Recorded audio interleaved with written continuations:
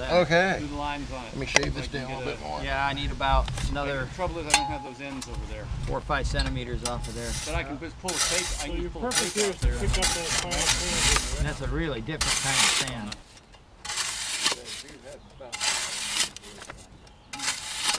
Okay, here it goes. The drama ensues. Basically, you get it straight in a relatively clean face.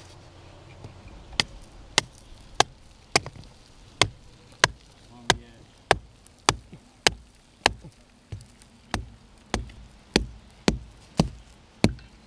That's going in, huh?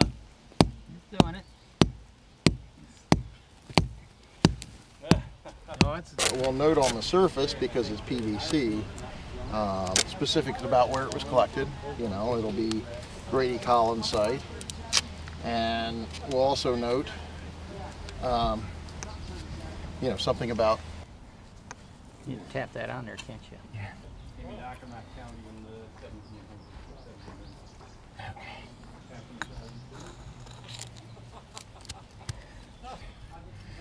Now you know the logic, or do you want me to explain the logic? Yeah, do you mind explaining? Okay, basically you've got a fine grained sand here that you know, based on the fact that the energy that deposited that sand was a slow process. However, if you feel the sand grains, they're fairly fine, very fine.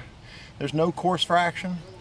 The indications are that this sand was exposed to the surface, and as such, each one of these particles of quartz were exposed to sunlight. And at that moment, a clock, imagine a clock, got set back to 0. And over the many millennia that this stuff has been buried, these silica particles have been absorbing background radiation and incorporating that into the silica. And as a result of coring this, in this center area is a sample of this sand that hasn't been exposed to sunlight, not on the ends, but in the actual. And in this are those sand grains that haven't been exposed to sunlight. So when they go to the OSL lab, they will collect that sample and then literally measure the amount of absorbed background radiation, which will be expressive of the amount of time since the surface was exposed to sunlight. So anyhow, that's OSL 101.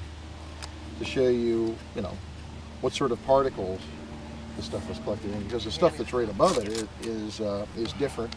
And as you can see, there's an erosional unconformity there. There's something missing. There's a package of time missing there, whether it's 1 day, 1 week, 1 year, 50 years, 1,000 years. Nobody knows. So this is the only way of aging?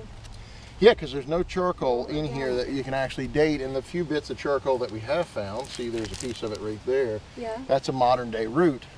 So that root right there, if you collected it, you wouldn't be able to really get a viable date. You get something, you know, 20th century, kind of like using that the record albums to date that surface over there.